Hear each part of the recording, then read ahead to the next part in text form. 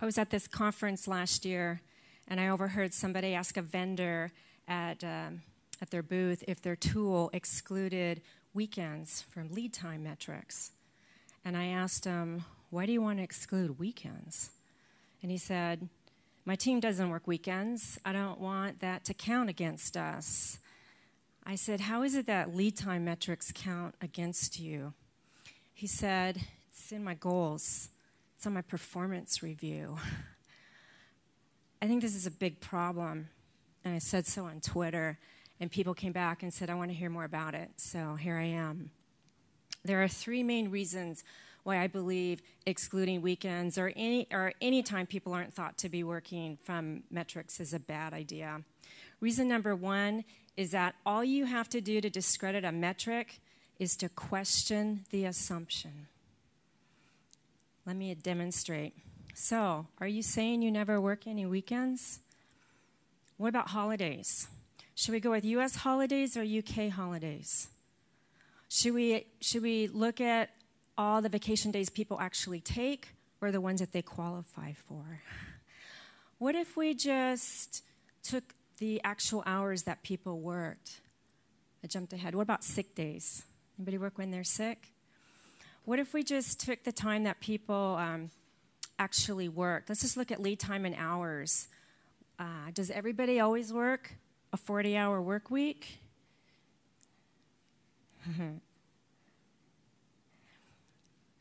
How much time are we willing to spend debating assumptions so that we can make our metrics creditable? Reason number two, lead time exclusions encourages gaming of the data. All right. What happens when resource utilization decisions are made based off of timesheets? How accurate are those estimates? I've seen people attribute 100% of their time to one single project because they thought it would otherwise reflect poorly on them. That data was wrong, and what's worse is that everybody knew it. When people work weekends but don't count that time, the metrics can be deceptively reassuring.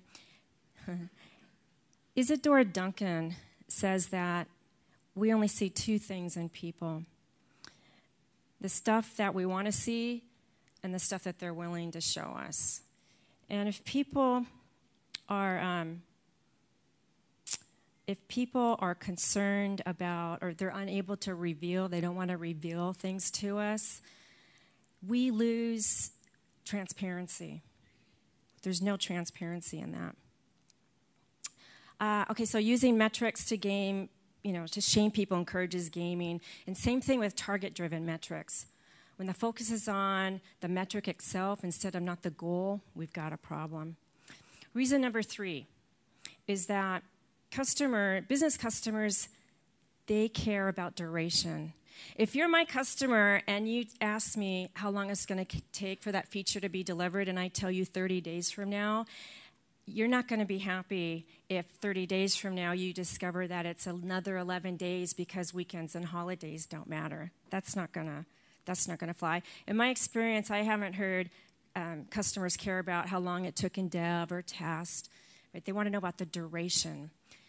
Lead time is a measure of duration. It has a start time and an end time. That's all. Lead time doesn't do start, stop, start, stop, start, stop. That's going to be wait time and work time and wait time. What lead time does do for us is it quantifies the probability of completing X percent of work in so many days. And that's what allows us to be more predictable. That's what allows us to say, look, 95% of our work can be done in 15 days or less. So there's always going to be variability in our system due to whatever, unplanned work, holidays, sick days. Let's credit leadership for understanding that a request coming in on a day before a 3-day weekend is going to have a longer lead time.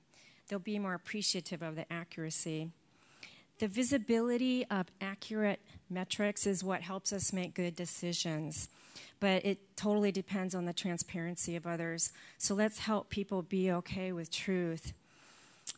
If you want more predictability in your organization, then make your metrics credible. and that means including weekends. Thank you.